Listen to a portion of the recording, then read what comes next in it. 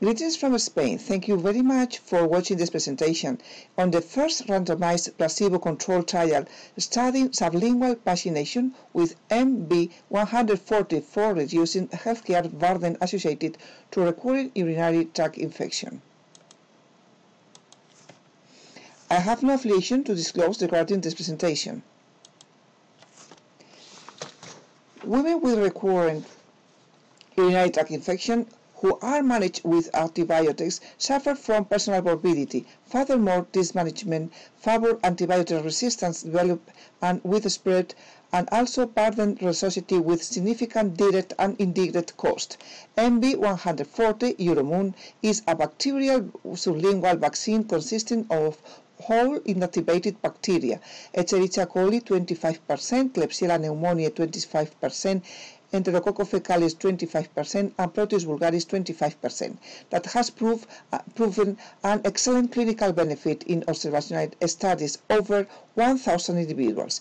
We aim to evaluate the effect of MV140 UT-associated healthcare burden, as well as its efficacy and safety in a randomized placebo-controlled trial.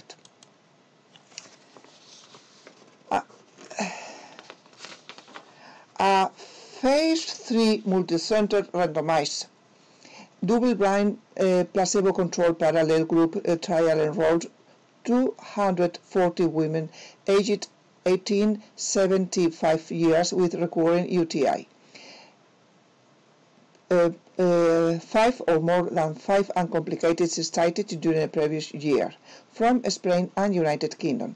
Patients were scheduled if they could not offer cooperation and or had several psychiatric disorders or presented with a pathologic post-void residual urine, moderate to severe incontinence, genital and or urinary tract tumors, urinary lithiasis, alteration in the immune system, or complicated UTIs. The study lasts 12 months per subject. In the first 6 months, each subject received the treatment, active placebo or active and placebo, through the sublingual route, applying 2 sprays daily. The last 6 months corresponding to the follow-up period. Patients were randomized allocated to receive placebo for 6 months or MV140 for 3 or 6 months in a 1:1 ratio. As we have said before, the trial medication was a polyvalent bacterial vaccine containing a mixture of 4 inactivated non-lysate bacterial concentrates. The primary endpoint of the trial was to know the mean number of episodes of urinary tract infections with the trial medication and with placebo. The major secondary endpoint was the UTI-free rate in the 9th month of the study period following 3 months of intervention. Both other secondary analyses were performed, as the number of consultations due to RTUI needed the consumption of antibiotics and the expenses of the healthcare results. The number of subjects who received treatment, excluded screening failures, were 230, and those who finished it were 195. As primary outcome of the study, the number of urinary tract infection episodes were significantly reduced in the 9th month efficacy period in subjects receiving MV140 compared to placebo. The median of UTI episodes was 3 in placebo group compared with 0 in both groups receiving MV140. A significant increase in the UTI-free rate was found in subjects receiving active treatment compared to placebo. 25% in placebo, 55% in MV140, and 58% in MV140, 6 months. The median time until the appearance of the first UTI was significantly delayed in MV140 receiving individuals. The results were similar when the 6 months efficacy period and the whole study period were evaluated.